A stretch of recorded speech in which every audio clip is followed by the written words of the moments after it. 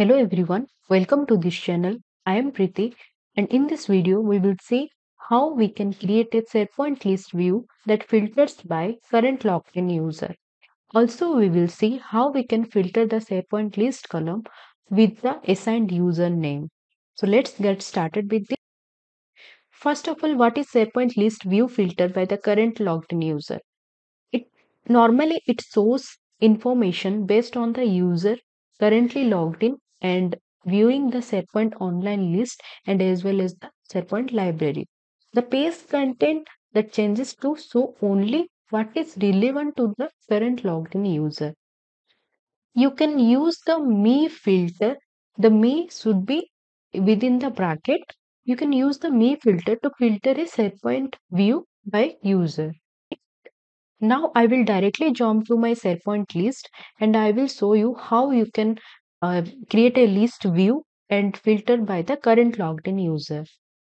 Here you can see this is my SharePoint online list, that is product, ID, title, vendor, customer name, status, sales date created by all these things are my SharePoint list columns. In this video I will show you there are two approaches to create a SharePoint list view and filter based upon the current logged in user. First, I will show you by using the filter by option. Just expand this created by, click on filter by, select @me and click on apply. Once you will click on apply, you can see the SharePoint list has been filtered and displays all the record based upon the current logged in user. Yes, my name is Preeti and I am the current logged in user. So based upon my username, the list has been filtered out and display all the result according to that. Now I need to save this view. So how you can do it? Expand the all items, save view edge, provide a new name to the view.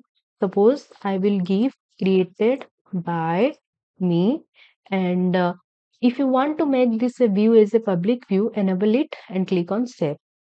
Now the new view has been saved.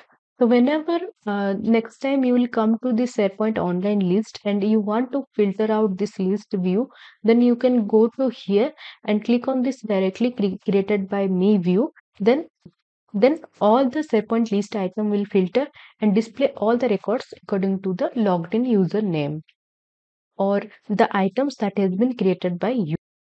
Next, I will show you the second approach, that how you can filter the SharePoint list view according to the username, logged in username. So for that, create a, here I created, like you can provide a new name to the view, suppose created by user. And here you can select any layout, either list, calendar, gallery or board. And then if you want to make this as a public view, enable it and click on create. Once the list view has been created, you can see it will directly added over here. Now the list view has created, but next I want to filter this list according to the logged in user. So what you will do, go to the edit current view, then in the down, go to the filter section over here, and here you can see none. You have to select created by is equal to me.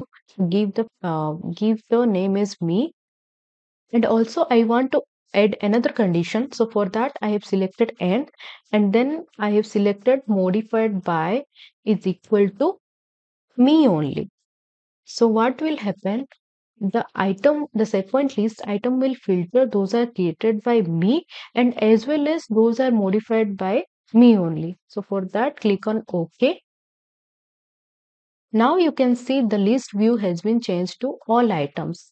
And for that, that's why it is showing all the items. Now you click on the created by user option.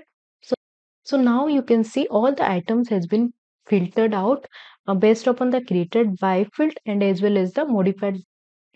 So these are the two ways that how we can filter the SharePoint list view according to the current log.